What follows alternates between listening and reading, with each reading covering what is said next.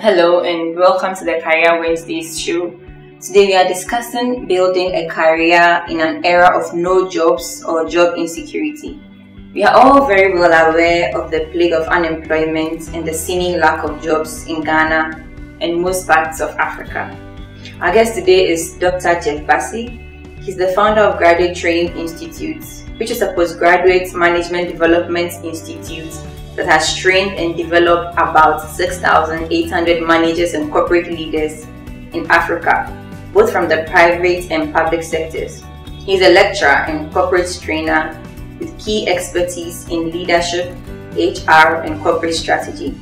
He has consulted for several companies across Ghana and Africa, and is a faculty member of the West African Civil Society Institute, WACSI, and also a resource person for the Barack Obama Young African Leaders Initiative, YALI.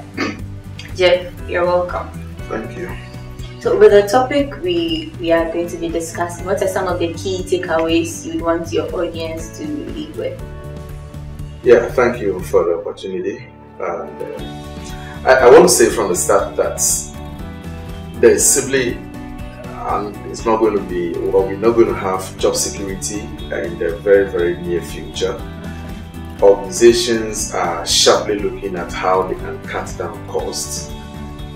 They are looking at alternative work schedules that will get their jobs done, yet will not have, if you like, an ongoing contract with workers. In Ghana, the labor law prefers that we refer to an employee as a worker, ranging from telecommuting, where people are allowed to work from home, and then also people working under what we call contract for services other than contract of service.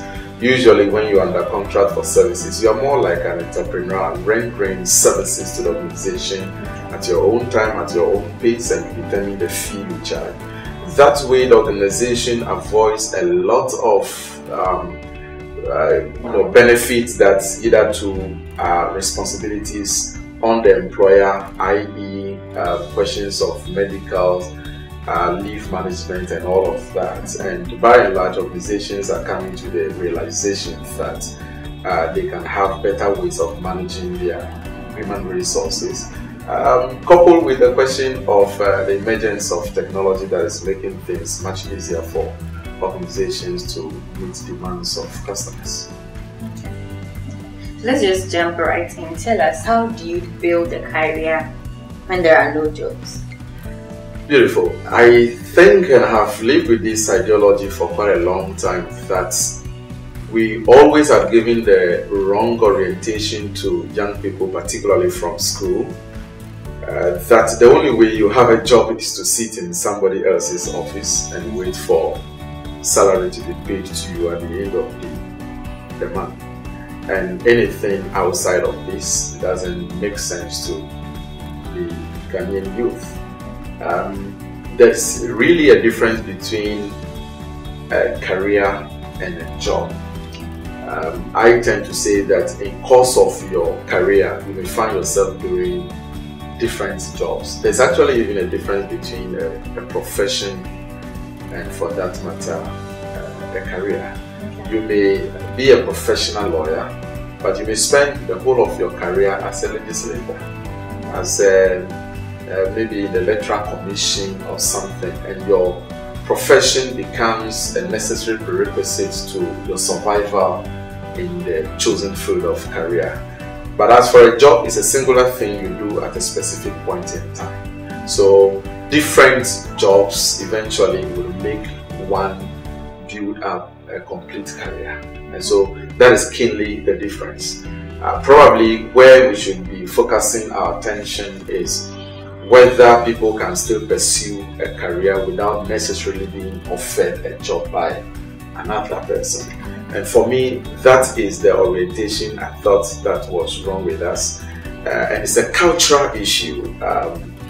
You finish university and the expectation of the entire society is that you should have a job with either too big organization, and if that wasn't the case, you were not appreciated. Your own parents would think that they had wasted money and time by probably sending you to pursue higher education, and that it has come to stay in our minds. So I tell young people that the first barrier to break, if you want to pursue a career on your own without necessarily taking up a job with an organization, you have to first master the courage to break societal barrier, the expectations of society on you. We can take various professions and discuss how to sort of manage a career in those professions without necessarily having to be sit down salary earner in that area. I'm not condemning salary, I still earn salary, but quite apart from that,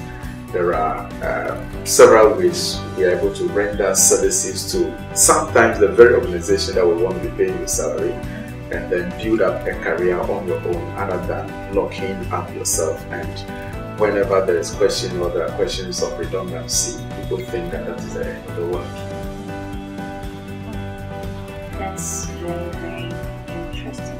Then you touched in the beginning that job security is not something you should be expecting in the next few years. So how should we look at that?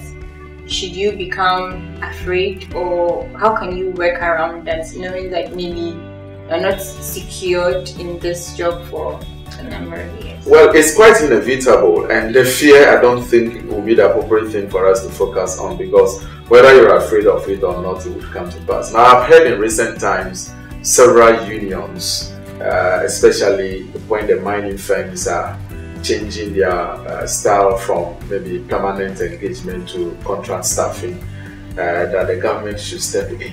Listen, the employer is the one that sets the operations of his business, and the employer says that there are certain aspects that human beings come to perform that are no longer relevant to the survival of this business, what the technical people call redundancy. It is not people we render redundant. It is jobs and roles that become redundant, and for that matter, the occupants of those roles would no more be needed in the organization.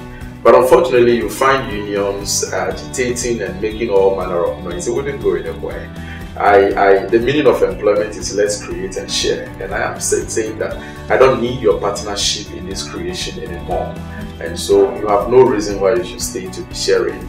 I indicated already that we may not even be reducing the amount of business and organization that, say, the banking sector, for instance, but they have found other means of doing that business. And because of the sheer question of organizations wanting to, if you may, for want of a composite word, reduce costs, are finding other means of doing things. So very soon, you are going to be on your own, sit in your bedroom, render a service to the organization, that which hitherto you have created an office and a seat for you. Render a service to the organization and still take your money. The only thing there is that you run the risk of profit or loss. The profit can be in excess of your salary. The loss can also mean that you are worse off if you are working. But that is the world we are in now. It's a competitive world, and nobody should look forward to having job security and a safe haven, and once you are thrown in there, you are sure of your daily bread until the world comes to an end. Really, the question of job security is dwindling every now and then. It's whether you are rendered, it's either you are rendered redundant, or the organization says we still want this service rendered to us, but we are going to outsource it. The question of offshoring is also a great management strategy many organizations are adopting now. They are finding cheaper labor in other countries, much more access to raw materials, and so much as the job is still important, they relocate the plant to another country, still under the management of the organization. That's the difference between offshoring and outsourcing. And every country, have their own laws. In Ghana here, if you're a foreign investor and invest in my country, 70% of the workforce come to the Ghanaians. So if Ghana should relocate, or a company in Ghana should relocate a plant to another country, those countries also have their rules. We cannot match the old Ghanaian workers to those countries to go perform those rules. And the mere question of globalization where companies are using expatriates, where organizations are looking for third country nationals. And today, every job advert is actually online. I mean, graphic adverts are all online. What it means is that anybody is able to fly from any part of the world to any part, any day, to compete for that job. Sometimes people question the issue of expatriate being expensive. Organizations are now doing what we call localization. They go for an expatriate and localize their contract with you. And because of lack of enough jobs, many foreign guys are accepting to be treated as though they were local nationals of the countries they work for. And all of these are simply making it very difficult for anybody to go to bed thinking that that job you have will be yours for good. So then, in the light of all of these developments, how do you, as an individual, a student, or an entry-level staff in Ghana or in Africa, how do you prep yourself for these changes? How do you ensure that maybe you are able to put food on your table and still develop yourself? Yeah, I think that the question of entrepreneurial flair or attribute is now a must because a couple of years ago you engaged final year students in universities to talk about career issues, and some of them will be bold enough to tell you, listen, I'm not an entrepreneur and I don't want to hear anything about how to build my own business. Today is a necessary evil, you have to go for it. I think that it is high time we started as a nation, educational systems, started looking at maybe developing everybody in business management. I have ever heard the good old Professor Stephen Ade mention that let's stop wasting first degree students' time with a lot of specializations and all of that. So get the student to be on top of his communication issues, his analysis, his calculus, and probably beyond that he can go for some training. I want to add that the question of business management, small business management must be also a compulsory area for almost everybody to go to. I think that the question is that when people become professionals, you see, you can be a medical professional and you can be a medical entrepreneur, if you may. An educationist who is a professional and an entrepreneur. Sometimes people fear that once they go entrepreneurship, that aura of I'm a legal practitioner or a lawyer or a medical doctor will be taken off me. I mean, you run the hospital, you serve as the managing partner or the medical director of the. So you still have opportunity to practice your area. I will take myself as an example. I love to teach, and from the beginning, I was only interested in the university engaging me to teach. So I thought that I can start an educational center, a postgraduate center. And really, I do not have the discipline sitting down in the office and administering the school. I always want to find myself in the classroom. So when I realized that you can bring on administrators, you can play some role in administration and still, if you like, perform that which you think that is your heart is so much after you want to impart knowledge in the classroom and whatnot. So I would advocate that we do not confine students' knowledge anymore to only their professional areas. Like I said, it's a wrong orientation. Somebody is a gifted cook, great caterer, goes to school to read marketing and thinks that she must become a marketer instead of having the orientation of, if you now have marketing skills, use it to market your company much better. And if we can start changing the orientations, it will help. Let me say this one. It's a big one and a lot of people will probably not be happy with this statement. I think that the whole educational system is so wrong that you have somebody have a first degree, probably goes for MPhil and gets a PhD and becomes an MBA lecturer to prepare managers to manage organization where he himself has never managed an organization. He's even teaching a program he has never pursued. Like I mentioned, he didn't read a practical master's like MBA. He read an academic, a research-based master's like MPhil, gets a PhD, and is qualified to develop the next person. There are entrepreneurship lecturers in this country who have never managed a business before. And so the person is still going to preach the question of get a job, and when you get a job, probably your job will be secured. and all of that. And I really, really, really want to call on the public sector. The question of giving employees the mindset of job security is no more, because it's just a pretense. Some of the time they come to realize that we can reduce costs when people go home, but the question of people cannot go home or how would they go to is a reason sometimes cost of production for a lot of public or government-owned organizations is much, much higher than whatever they produce. Okay, that's a lot of information to process, but I think the key thing that stands out is that there's no job security. Absolutely. It'd be better off if you're able to develop yourself, and wherever you find yourself, you can actually make use of your skills to earn a living, or so to say. So let's move on to some of the questions we collated from the audience. The first one I think we've already answered, because they are asking if job security is a realistic expectation in the modern era of the world of work. I think we have answered that. And with the pace of growth and emergence of new jobs and careers, is it right to be focusing on educating the youth into specific jobs? I think you have handled this one as well. Yeah. You want to add something to Yes, let me add something little to it. We cannot totally do away with questions of specialization.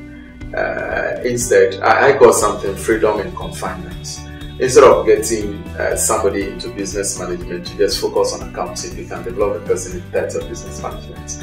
Instead of probably getting people to focus on criminal law, the person can have a bit of the entirety of the law. So what I'm saying is that we cannot say that let's take away specializations. We can't run this world because there's too much to be learned and there is too much to deliver. And if you get everybody as a generalist, nothing would probably get done.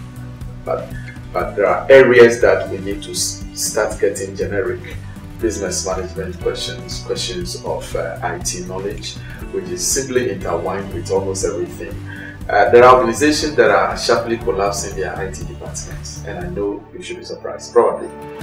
The reason they are collapsing is that the IT itself is intertwined with every job already. And so rather than creating a unit and call it IT, they rather get IT experts into every department. So you are an HR professional with IT knowledge, or we employ an IT person who is not sitting in an IT department, but sitting in the HR department with you, an IT person who is a member of the finance department. Gradually, even that is going to get away, because that's the way we work. It's like formally saying that you are in charge of this, but we'll get you a literate and educated person to manage this for you. Now, the meaning of education itself means that we must have knowledge in questions of information technology. I think most of the questions are things you've touched on. So unless maybe you have something further to add to it.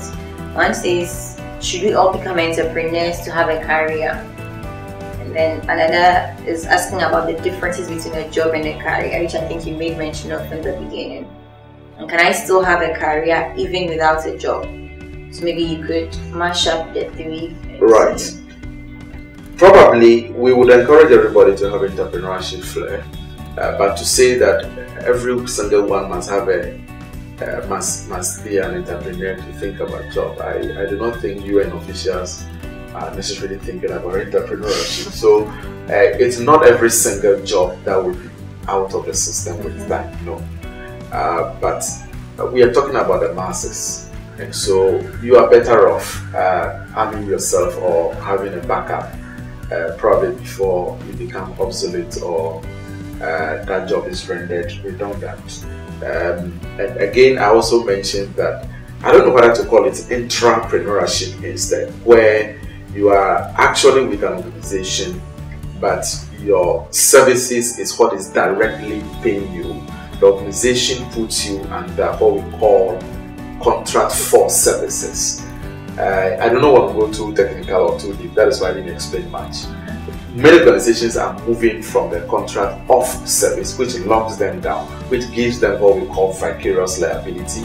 The employer is held for the actions and inactions of the employee in every facet. Organizations are moving away to contract for services. That way, the organization shares off a lot of benefit responsibilities and shares off questions of vicarious liability.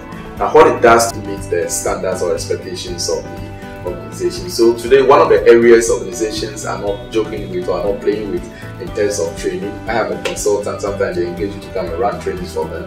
The recent topic they don't play with is what we call vendor governance. When they have outsourced services to organizations, how do we still govern the organization? So the outsourced company is not under any duress to report to his office at 8 a.m. and close at 5, but rent that service and do it that way. But why would they be interested in governing the organization, the outsourced firms? The reason is what we call unfair labor practices. And sometimes when outsourced organizations get themselves involved in these infractions, unfair labor practices, and break their rules, by the structure of our laws at the moment, it's not just the perpetrator for this, in this case the vendor.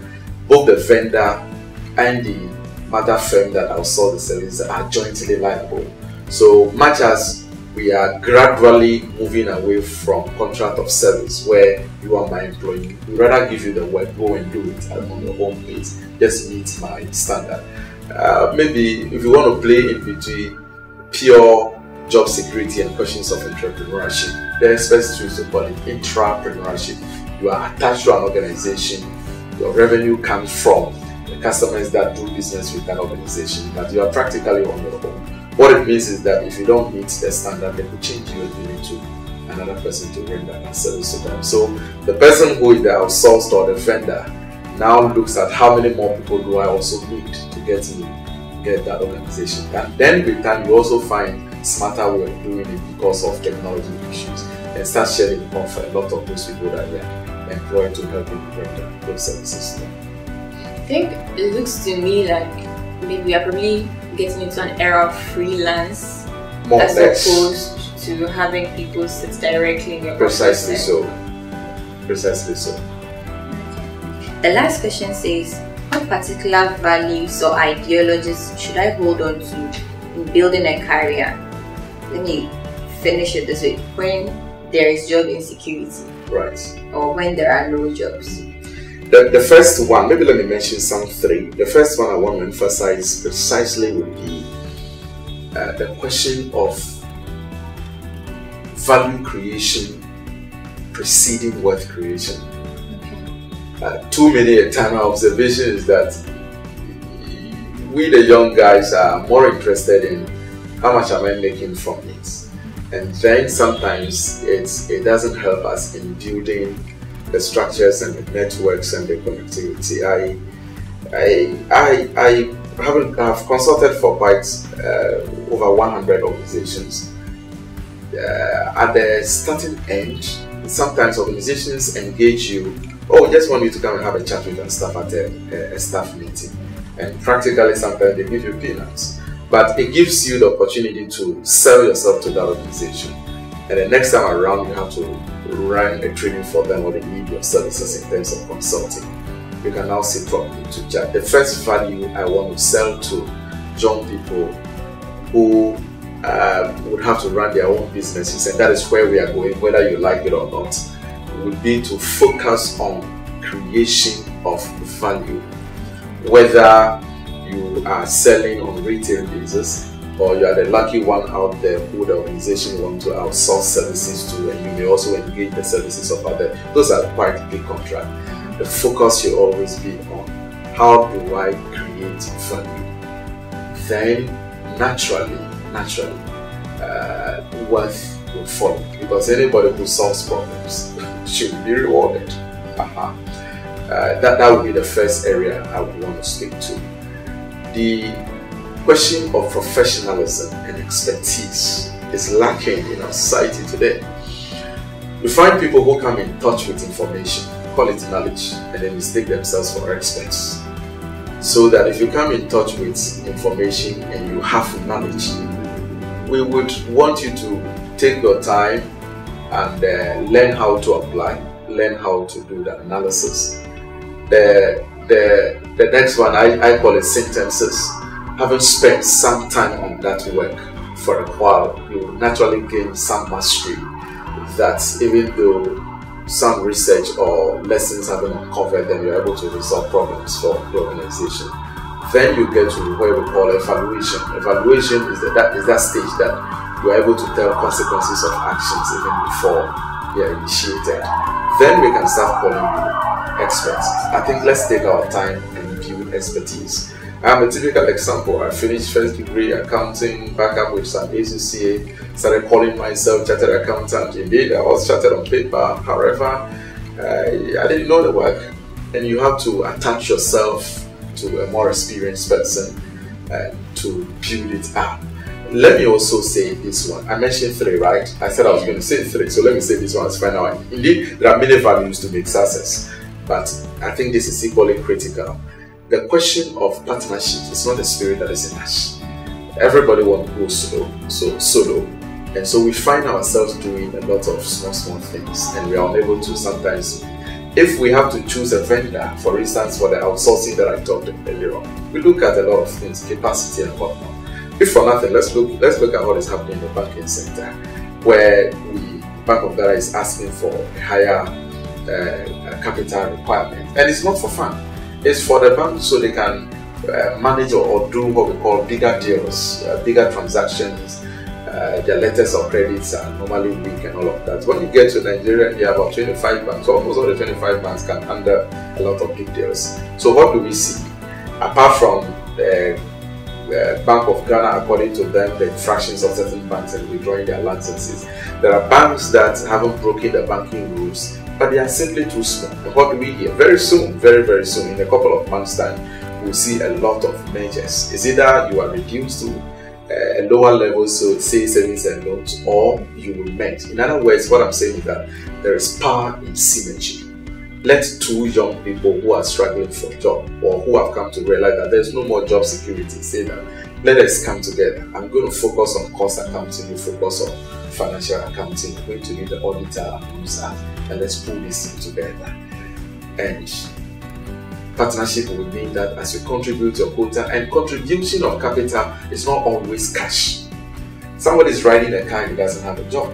You submit your car and that car becomes your share. It doesn't belong to you anymore. As we know the law that governs companies, it becomes companies are artificial entities or human beings on their own, if you like. And that is your contribution. And that is the same thing that informs when we have to share profit. Like the good old saying, what is the use of having 100% of one compared to having 10% of a million? So why don't we, the synergy, the partnership, it helps us to do bigger deals than going solo, and almost every bidding that we have to participate, we lose out because you don't have capacity. Okay, so the particular values or ideologies that we can pick are value creation, professionalism, expertise, and partnership. These 4 things are really important in this era. Okay, do you have any concluding words for the audience? I want to say that there's a powerful proverb. It says that when your anus is itching and you are scratching your back, at the end of the day, you are the one who will suffer the consequences. People are pretending that the question of job it's not a problem, or jobs are. And sometimes, let me say this, politicians add to the challenge. They mount platforms and give or create the impression that they have the ability to create the jobs. No. It is actually not government's business to do business. Government only create the enabling environment to get a private man to succeed, survive, and pay him tax. Governments don't create jobs. They only create enablement or enabling environment for individuals to create jobs. That is how all the great countries are built, the Americas and all the rest. So let me say to our viewers that this thing is not a question of pretense. There is no job security out there. And the earlier we started looking at avenues of creating our own revenues and income, the better it will be for you as an individual, the better it will be collectively for us as a nation. Thank you very much, Dr. Bassey, for making time for this discussion.